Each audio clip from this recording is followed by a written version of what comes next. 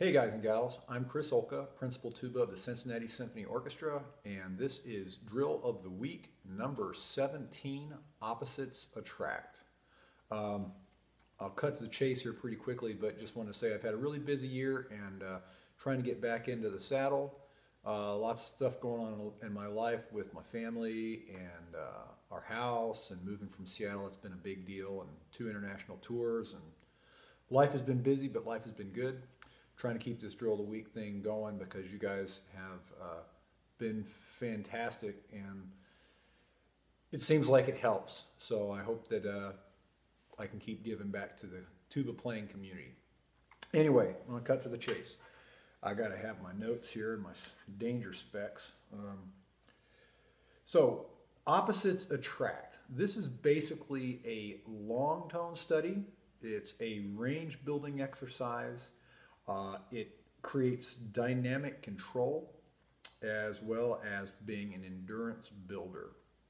And just a note about why I called it opposites attract, it's because, as you'll see in the studies, the high register and the low register complement each other, and they should be practiced concurrently. You shouldn't neglect one for the other. They both have a role in helping the other to be more have a better sound and be more consistent. So anyway, I'm going to describe what I do. Hopefully there's not too much editing going on. This is going to be a long video because I chose to leave in everything except for spaces between each little series so that people can play with them. Apparently you guys like to play with these things on and play along with me as if we're warming up together. So I'm leaving this stuff in. So the first thing you do is you start on a low C. It doesn't have to be a low C, it can be a B flat or whatever your low open fundamental on your instrument is. And you can certainly start on other notes, but generally starting on the lowest open note that's not a pedal tone is your best sounding note. You can pick up a B flat tuba if you're a B flat tuba player. First thing you do usually is play what? A B flat, a low B flat. C tuba, F tuba, E flat. So I'm playing a C tuba. So start on a low C and do some type of arpeggiated slur to an octave above. So low C above, below the bass clef staff, arpeggiated slur to the octave above, and hold it for a comfortably long period. This is a long tone.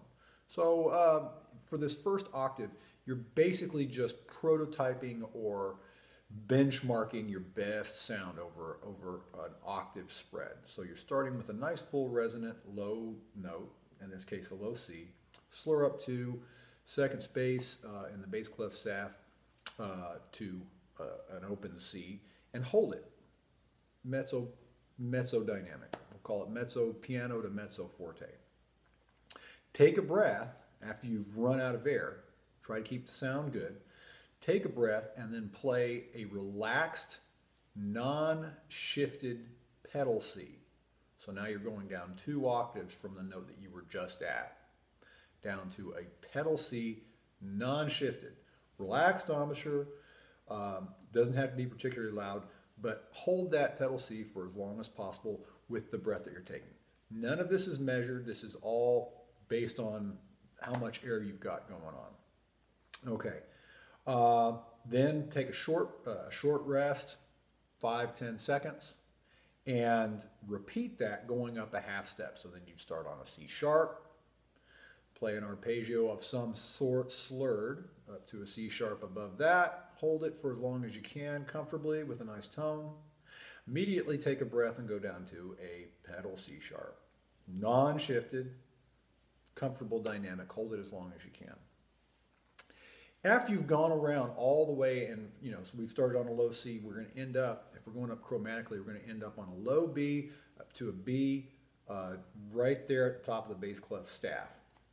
Take a break. I'd recommend 2 minutes, maybe 3 minutes. Let the blood flow back in your chops. Then after you've taken a break, add another octave to the arpeggio. And you'll hear it on the video, but instead of slurring up an arpeggio for 1 octave, slur up 2 octaves. Again, starting on low C, slurring up to the high C 2 octaves away. And this time, add a diminuendo. Add a diminuendo as you're trying to hold as long as you can, but you're also diminuendoing on the top note. Then go down. As soon as you've lost that note, you can no longer diminuendo, or you've run out of air. Immediately take a large, comfortable breath and play the open pedal tone. In this case, an open pedal C, non-shifted. Non-shifted is important because you're just really trying to have a nice, relaxed embouchure and let the blood flow back in. And again, compare what that top note sounded like with the tone quality of the pedal C. They're going to have different qualities, of course, but you want them to be equally beautiful and cultivated. So in this second series, when you're adding the second octave with the diminuendo, fight what I call bacon and eggs. And you guys all know what I'm talking about. It's that crackly, fuzzy, crappy, double tone, double buzz, and trash that gets in your sound. You know, like,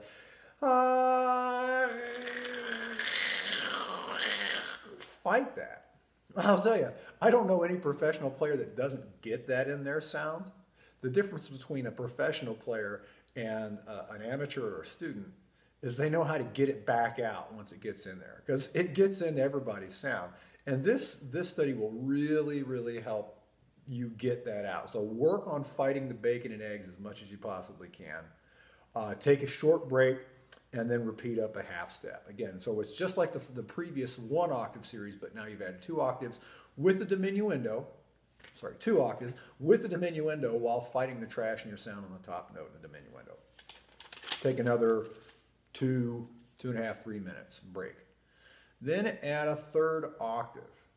Same procedure as previously. Go as high as possible. I think in this video, I think the best I could squeak out was a double high G above double C.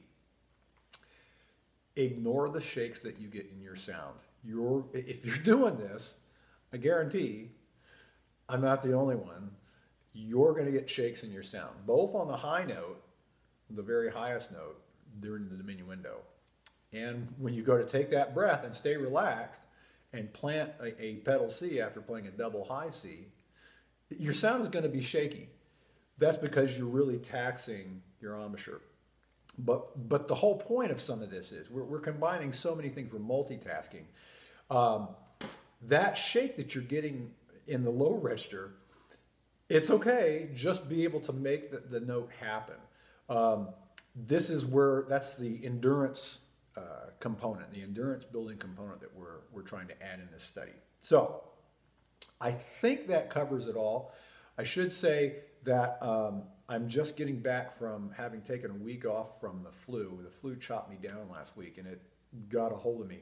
So you're hearing real grown-up grandpa type chop stuff here. It's not my best playing by any stretch, but you know, this study I started working on a couple of weeks ago because I've been fighting colds and stuff like that, and I was like, oh, you know, what if I did this? What if I did that? What if I did the other?